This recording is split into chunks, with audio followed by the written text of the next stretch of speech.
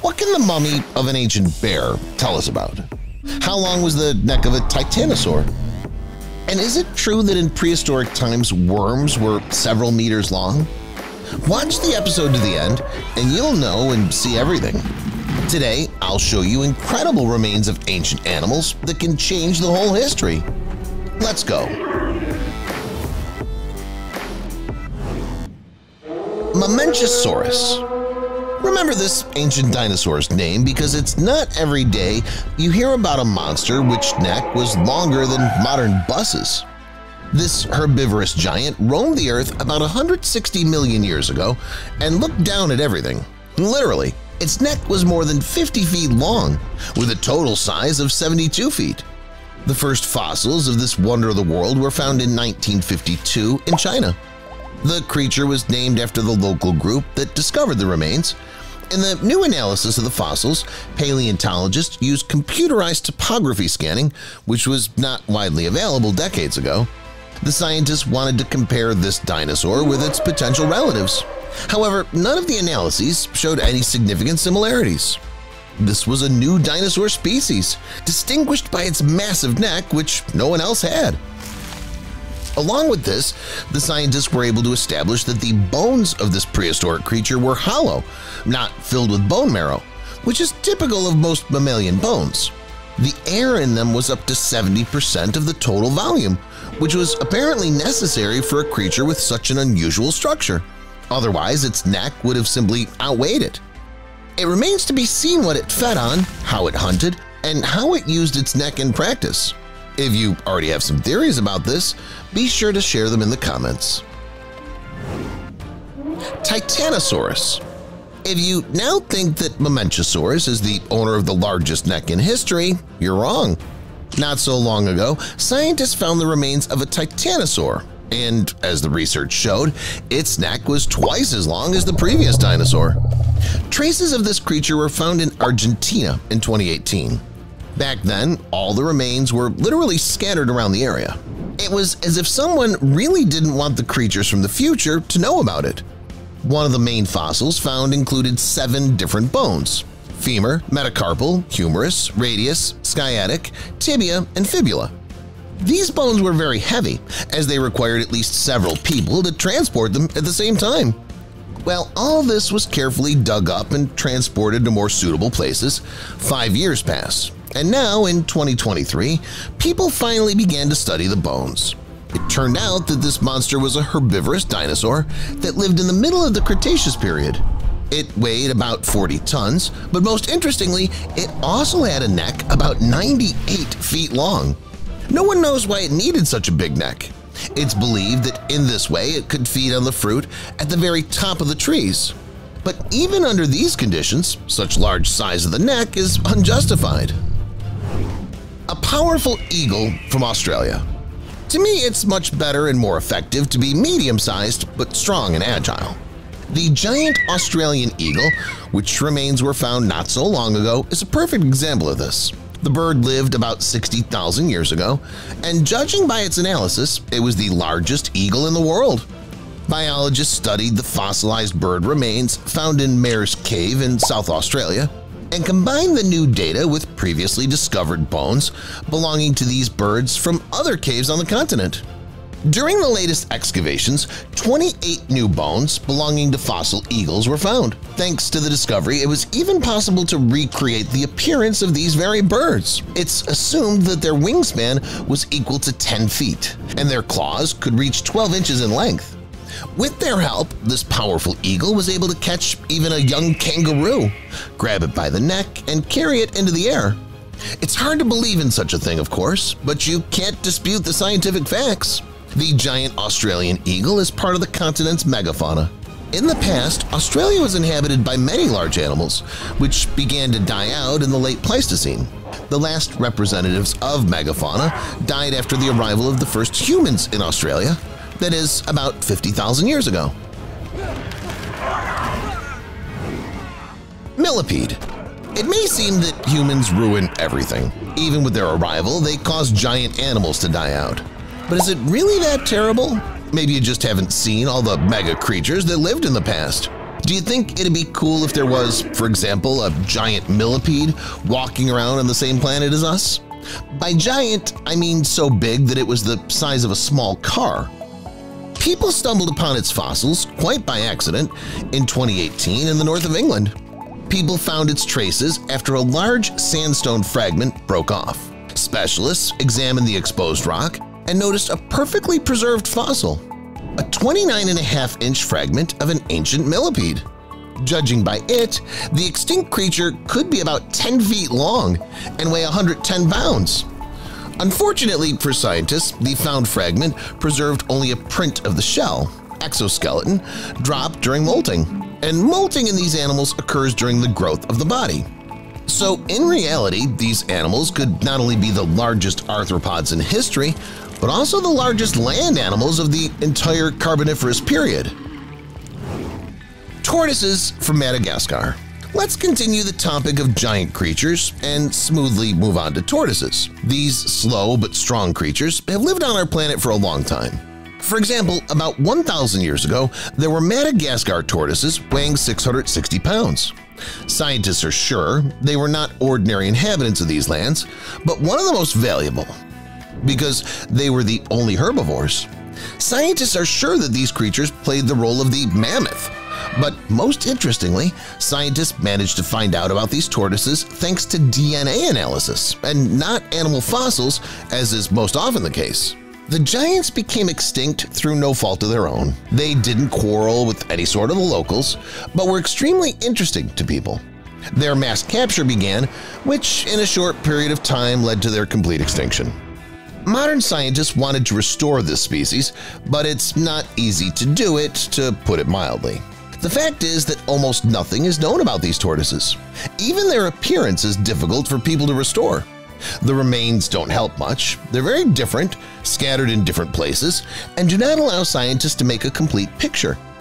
Based on the sad news, the goals of the scientists have changed a little, and now they want to at least find out what the ecosystem of the island was like at the time.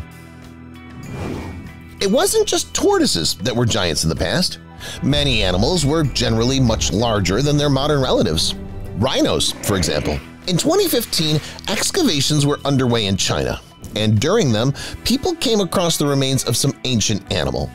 Usually, fossils are broken into separate parts, but this find was a whole, with a very complete skull and a full jaw, which couldn't help but surprise. Soon the people realized that they were very lucky because they encountered a real ancient giant, a rhinoceros of bygone years. The found giant reached 23 feet in length and could weigh 25 tons. According to scientists, 31 million years ago, when the Mongolian plateau dried up, giant rhinos moved south, and when the climate recovered, the mammals returned to the north. Perhaps people have misunderstood something, but either way, this study makes a lot of sense and could change the way we look at history. What changed my personal view of the world was the news that there were giant predatory sea worms in ancient times. Personally, I think that if we're talking about an ancient worm, this creature would be only a couple of inches larger than a modern worm. But what scientists have discovered has shocked the whole world. It turns out that about 400 million years ago, our planet was inhabited by predatory worms which were several meters long. Of course, over such a long period of time, and based on the fact that they're worms, their remains were not preserved, but the burrows still did their job. Judging by their shapes and the textures on their walls, the worms were definitely predators and fed on small fish.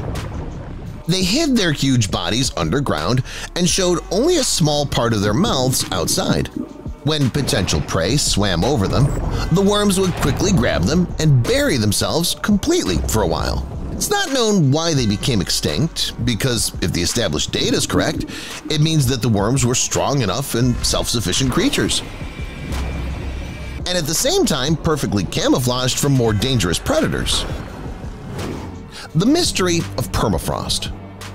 I suggest we move from too distant antiquity to a less distant one and look at the remains of an interesting female bear, which represents a new bear species. This mummy was found on the Great Lyakovsky Island, which is Yakutia. It's mostly uninhabited, but still there are sometimes reindeer herders and fishing enthusiasts. This place is famous for its abundance of tusks and other remains of mammoths, and recently it's also been known for the discovery of an ancient bear. Finding it was a miracle. Until now, scientists have only gotten the bones of ancient bears, but here they got a whole, perfectly preserved body with all the soft tissues and internal organs. There are even fur and undercoat. But that's not the most interesting thing. The people assume that they got the already extinct bear species, which is little known to them. However, luck didn't turn away from them at this moment, continuing to bombard the people with interesting news. It turned out that the extinct bears were much larger than modern ones, so even the young mummy found was about 5 feet long. When the researchers conducted a genetic analysis, they determined that it was not a cave bear at all. The genome turned out to be identical to the DNA of modern brown bears of Yakutia and Chukotka. It turns out that the story was written incorrectly, and the discovered bear species is about 10 times younger than people previously thought. Sea monster. The next, no less mysterious remains were found in Antarctica. People found traces of strange reptiles, so-called plesiosaurs. They were something like huge manatees with giraffe necks and snake heads. They were first mentioned back in 1989. Back then, people found these strange remains, but unfortunately didn't have enough knowledge and technology to retrieve them. Since then, archaeologists have traveled there every year and have been moving towards the discovery step by step. Researchers could only work for a few weeks in January and early February. Some years, no excavation was done at all due to weather conditions or limited resources. In short, the deadlines have been greatly delayed. In the end, the work was only completed in 2017. Paleontologists reported that the creature they found weighed between 12 and 15 tons, and its length from head to tail was about 43 feet. Experts are confident that the individual lived in the Cretaceous period. However, it remains a mystery to this day what it ate and how it hunted. Phytosaur. In 2023, a mysterious reptile was unearthed in India. The age of the giant's remains was estimated at over 200 million years old. During the investigation, people pulled out of the ground 27 samples of skull and jaws, as well as about 340 small bone remains. Analysis revealed that not all of them belonged to a single creature. The bones belonged to at least 21 different animals, both very young individuals and teenagers. This suggests that with a high degree of probability, phytosaurs traveled in groups. They hunted together and were able to lead a social life. At the same time, each of their representatives was quite large, which raises new questions. For example, how did they manage to find so much food every day? The collection of remains will still be studied by scientists. There's a chance that the analysis will reveal something new, something that will turn the whole history upside down. And what will definitely turn the history upside down, and possibly end it, is the extinction of all animals. The situation now. Currently, scientists know more than 1.5 million species of animals. Scientists have described more than 1.3 million arthropods, which are the most common animals in the world. They've also described more than 115,000 species of mollusks and more than 40,000 vertebrates. Figures are quite large, but scientists believe that this is not the limit. Take, for example, the world ocean. It's very poorly studied. While scientists have done a lot of research at small depth, we can't even talk about great depth. The situation of the deepest places of our planet being poorly studied is evident by the fact that there have been more people on the moon than at a depth of more than 7 to 8 kilometers. It's possible that scientists will still discover many deep-sea inhabitants, and terrestrial ones as well. The discovery and description of new species continues on all the time. Nevertheless, with all the success of scientists, the situation is not comforting. At this moment, the world is experiencing another era of extinction, which has lasted for several millennia. During this time, many animals, including the famous mammoths, saber-toothed cats, dodo birds, and other animals, have already disappeared, and the situation is only getting worse. Swedish scientists estimate that by the end of this century, more than 500 species of mammals will have completely disappeared from the face of the Earth. Many other animals will also become extinct because human activity and climate change are ruthless. It's probably impossible to exterminate absolutely all animals, but let's imagine that it did happen. Or at least, let's imagine that animals began to die out and disappear on their own for unknown reasons. What would happen then? Insects. Let's suppose insects were the first to disappear. What would people do in that case? Of course, they'd be happy. After all, now they'd no longer have to swat away mosquitoes, run from vicious wasps and hornets, and be afraid of being bitten by a tick in the woods. The world will forget the existence of malaria, dengue fever, and other dangerous diseases carried by insects. Agricultural workers will breathe a sigh of relief since they'll no longer have to fight Colorado potato beetles and locusts. Even dogs and cats, which are no longer bothered by fleas, will find peace. In general, at first, there'll be nothing but happiness, but the consequences will overtake humanity very soon. Insects, for all their small size and pesky nature, are among the most important inhabitants of the Earth because they form food chains in a huge number of habitats and also directly affect plants. Bees, wasps, butterflies, flies, and beetles are the main workers in pollinating plants. About 80% of the world's plants are flowering plants. Consequently, to produce, they need to move pollen from the anther of the stamen to the stigma of the pistil. Sometimes wind, water, birds, and bats can do this, but insects do the lion's share of the work, and no one can replace them. So soon after the extinction of insects, most plants will die. In addition, animals that eat insects will soon starve. Pretty soon they'll all die, and after them, the animals that eat them will die, and so on up the chain. Only the scavengers will remain, but they too will soon run out of food and become extinct. Large animals and birds. Because large animals and birds will become extinct, there will be no one to produce biological fertilizers. Because of this, the Earth will no longer be fertile enough and plant populations will shrink to an even smaller scale. Due to the absence of fish and other underwater inhabitants, the flora in seas, rivers, and lakes will not receive enough nutrients, which in turn will almost completely destroy all aquatic plant species. Humans. While all of this is going on, humanity will already understand the seriousness of the mass extinction of animals. Since I'm talking about the extinction of all animals, over time, people will not be able to eat meat and fish because there will simply be no such products. You can, of course, go vegetarian, but don't forget that the vast majority of plant species will also die and disappear. The diet will be incredibly scarce, leading to mass starvation, as well as to the spread of many diseases that would not exist with meat or normal plant-based diet. The mass extinction of animals will not lead humanity to sole reign over the planet. Humanity is likely to become extinct too, disappearing after the animals. But there are options to avoid it. Future. In the first scenario, most of the people of the planet would die. The rest would have to urgently change their diet.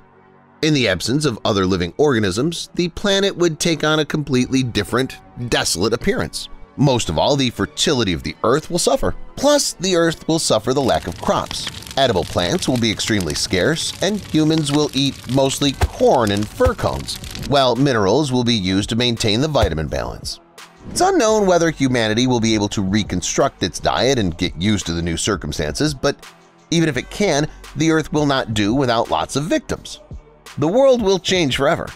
There's a second option, which is more futuristic. It involves the artificial cultivation of meat in test tubes, as well as the creation of artificial plants. Such technologies already exist. For example, in 2013, the Mosa Meat Company produced the world's first burger from meat grown entirely in laboratory conditions.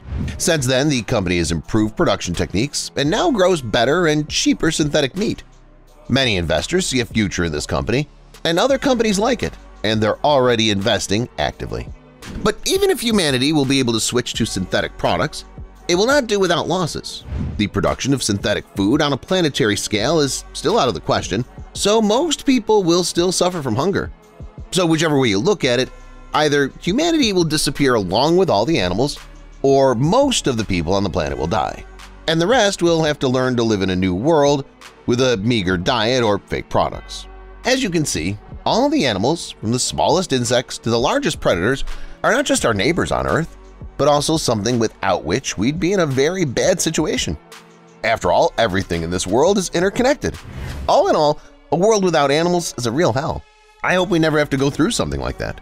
By the way, what about us? I think it's clear how the Earth without animals would look like, but what would it look like without us? What if all the animals stayed, but all the people disappeared? How would the planet be transformed in this case? Stay tuned. We'll look at that scenario now. First few days. So there are no more people. No people means no fuel. So power plants around the world will stop working pretty quickly. The lights will go out all over the world, and the water pumps in the subways which maintain the groundwater level will lose power. So the underground tunnels will flood quickly. But that's just the beginning.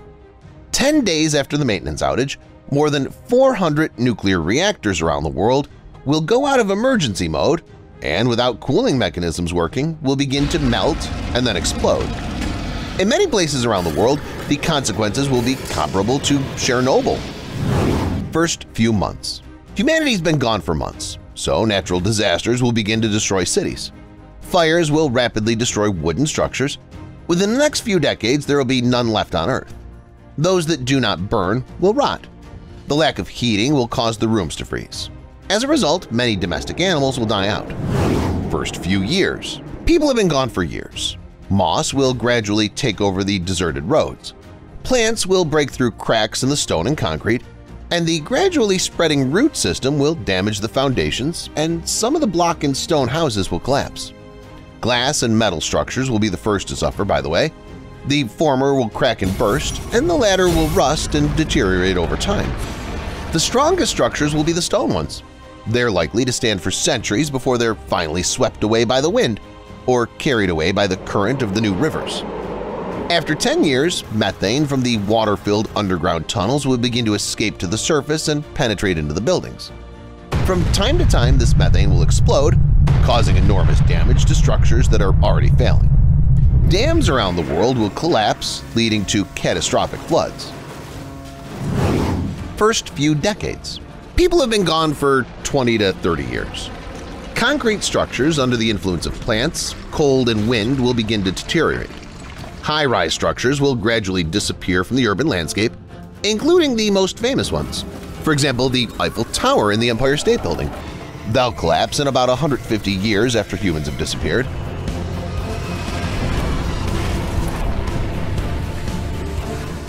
Having lost power, the Earth's satellites will fall to Earth.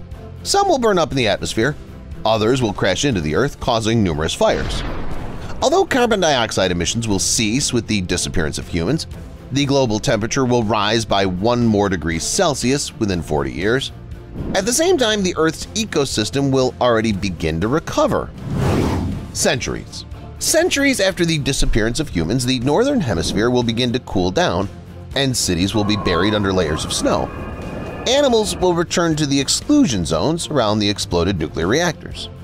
By this time, all plastic bags will decompose, vegetation will cover the entire globe as it did 10,000 years ago, and the last materials not decomposed will be radioactive waste, pottery, and bronze. Animals. And what about the animals? What will happen to them? Scientists believe that in the absence of humans, they'll take over the world.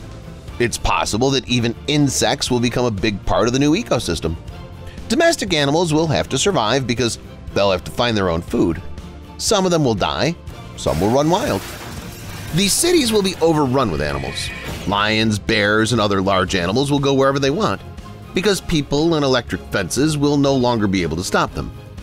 In time, the face of the Earth will change completely. Of course, some animals will go extinct, but many survived animals will become rightful kings of the planet, and nothing and no one will stop them. But even if a small group of people remain on Earth, they can once again regain dominance over the planet, because even the most backward Aboriginal tribes are able to conquer any beasts, from huge elephants to ferocious lions. Elephant. Our distant ancestors hunted mammoths for meat and warm skins. Many centuries have passed, but little has changed in some parts of the world. African pygmies hunt elephants. They're not mammoths, of course, but I'm sure if these furry giants were not extinct, the pygmies would fight them as well. As a rule, they use sharp spears when hunting elephants. They hunt in a group. It's impossible to defeat an elephant alone. The pygmies either drive the elephant away from the herd or track down a lone elephant that's wandered away. While the hunters distract the giant, one of the pygmies sneaks up on it and plunges a spear into its belly or leg. The elephant can then be killed on the spot by throwing sharp spears and stones at it. The elephant has to be stabbed with many spears to knock it down, so the fight lasts a long time. Sometimes things can go on for days. Pygmies memorize the wounded elephant, follow it, and exhaust it, injuring the legs of the tired giant. After that, they butcher it, and the meat is dried or roasted. The Pygmies do not cook elephant meat. Buffalo. Similarly, African hunters deal with buffaloes. They hide in the thicket and wait for a herd of buffaloes. The main task is to chase one giant away from its herd and try to do it so that the others don't notice the disappearance. After all, buffaloes are very friendly and always try to come to the aid of their congeners. Usually, the Aborigines chase away the buffalo running at the end of the herd by throwing spears at them. The throwing technique of the Aborigines is honed to perfection, and the spears are incredibly sharp. So with a couple of well-aimed throws, they can pierce the giant's skin. And then the same thing happens as with the elephant. The buffalo is stuffed with spears, and when the animal weakens, the hunters come closer and finish it off from a comfortable distance. Elephants and buffaloes are tough prey. These animals are large and quite dangerous, but what about hunting a real predator, like the king of the jungle? In this regard, there is no equal to the Maasai tribe, the Aborigines of East Africa. Generally speaking, the Maasai do not hunt lions on purpose. Usually it comes to hunting when a lion attacks their territory or livestock. The Maasai are very respectful of their livestock, since domestic animals are their breadwinners. Therefore, the Aborigines take vicious revenge on each and every one of them. The Maasai hunt in groups and use spears as a weapon, like almost all other Aborigines. Warriors may hunt as soon as they see a lion or may hunt after it. Sometimes the Maasai hunt from high ground to keep the lion from climbing up, and sometimes they go straight ahead. The Maasai crowd rushes at the lion and throws spears screaming. If the lion's alone, it will not do well against such a group. The king of the jungle may try to attack the living wall of natives, but it will be met by spearheads. By the way, the Maasai do not eat game meat, so they hunt lions mainly for revenge. Well, or they can take off its mane, tail, and claws, which will become the ornament of hunters. Snakes. Not all Aboriginal people use dangerous weapons when hunting. The Aborigines of the Arula tribe, for example, hunt practically with their bare hands. The more surprising fact is that the main object of their hunting is dangerous, venomous snakes. Members of this Indian tribe hunt reptiles not for their skin or meat, but for the valuable venom which is used in their medicine. As is usually the case, the hunt takes place in groups, although sometimes the Arula people hunt singly. They find the burrow in which the snake lives. Then, using a stick or their hands, the natives widen the entrance to the burrow. Soon the snake gets close to the exit. There's nothing left for it but to get out. And then the natives pick it up and put it in a bag. In one day, the Arula people can catch about 15 venomous snakes. By the way, they catch mostly king cobras, the largest venomous snakes on the planet. Of course, even an experienced master can be bitten by a snake, but in this case the Arula people have an antidote. They make it themselves from dried ground leaves and roots. The Hadza people who live in northern Tanzania hunt in a similar way. The main target of these natives is porcupines. These prickly rodents live in burrows just like snakes, so the principle of Hadza hunting is similar to that of the Arula people. Having found a burrow, the natives first examine it with a stick. If they realize that a porcupine's inside, they widen the burrow and literally get inside. They can hunt with their bare hands or using a short pointed stick. After a while, an Aborigine gets out and a defeated porcupine lies in their hands. However, sometimes the hunter determines the location of the porcupine in the burrow, gets out and makes a second sap so that there's less fuss, so the porcupine can be caught without getting inside again. But why hunt porcupines at all? This animal's prickly and obviously not suitable for eating. But the Hadza people don't think so. They've become adept at butchering these rodents and cooking them over a fire. As they say, hunting porcupines is also smart. It's much more efficient to spend an hour to get the rodent out of its hole than to wait months for the crop to harvest. Although many tribes still hunt animals, this doesn't mean that they all hate animals. Since ancient times, the Aborigines of many tribes have literally prayed to certain animals, and some still honor them today. Stay tuned to learn more about the animals that different Aboriginal people consider their deities and patrons. In general, the veneration of animals is called zoolatry, or animalism. You all know at least one example of animalism. If you think of cats and the ancient Egyptians, you're right. Cats were revered in Egypt, but not everywhere. For example, the people of Memphis honored the bull. In Edfu and Letopolis, they honored the falcon. But cats were worshipped in Bubastis. Hence the name of the goddess Bast, who was pictured with the head of a cat. Cow. As for the present, people of Indian tribes, for example, still venerate the cow. Some Aborigines literally worship cows, although the cult of the cow is a feature peculiar to all of India as a whole. The respect that Indians have for these horned creatures is so great that when a cow walks on the roadway, both pedestrians and cars, including police and ambulances, give way to it. Cows walk freely in the streets, and locals feed them when they need the support of a higher power for something important, such as before a surgery or an exam. In addition, cow's milk is considered a particularly pure product and is used in Hindu religious rituals. Snakes. Snakes are treated no worse by Indians. Yes, Aborigines like Arula catch them and get their venom, but in general, snakes are an object of reverence in India. This attitude towards these reptiles has its roots in religion.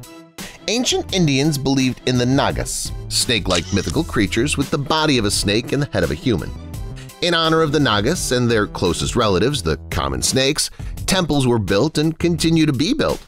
Snakes are worshipped on the other side of the earth. For example, since ancient times, the Hopi people have considered snakes as symbols of fertility. The Hopi consider snakes their brothers and rely on them to bring their prayers for rain to the underworld, where the Hopi believe the gods and spirits of their ancestors live. Crocodile. Crocodiles, despite all their danger, are revered no worse than snakes. Traditions go back to the distant past. Even in the days of ancient Egypt, crocodiles were sacred animals. The Egyptians worshipped Sobek, the ancient Egyptian god of water and the overflow of the Nile, who is associated with crocodiles. The Egyptians believed that he repelled the forces of darkness and was the protector of gods and people. The tradition still persists. Tribes in West Africa consider crocodiles as gods. For example, the Aborigines, as well as the common people of Mauritania, who live side by side with West African crocodiles, protect and preserve them. This is due to their belief that not only crocodiles need water, but the water itself needs crocodiles. So if they disappear, the water will also disappear. Crocodiles are very much revered in Burkina Faso and Ghana. There are even ponds which are home to sacred crocodiles. For the locals, these reptiles are a kind of lie detector. If someone is suspected of cheating, he or she is asked to go to the edge of the pond. The local natives are sure that the crocodiles will definitely pounce on the liar and won't hurt the honest person. Bear. Incredible strength, power, speed, unpredictability. These qualities of the bear have been a source of awe and respect for centuries. No wonder that from ancient times bears were revered by many peoples and tribes. Even in ancient Russia was a kind of cult of the bear. The bear is revered in our time too. For example, the Evenks, the indigenous people of Siberia, worship bear, calling it grandfather or ancestor. Ethnographers have repeatedly observed the Evenks' bear feasts with round dances, songs, and prayers.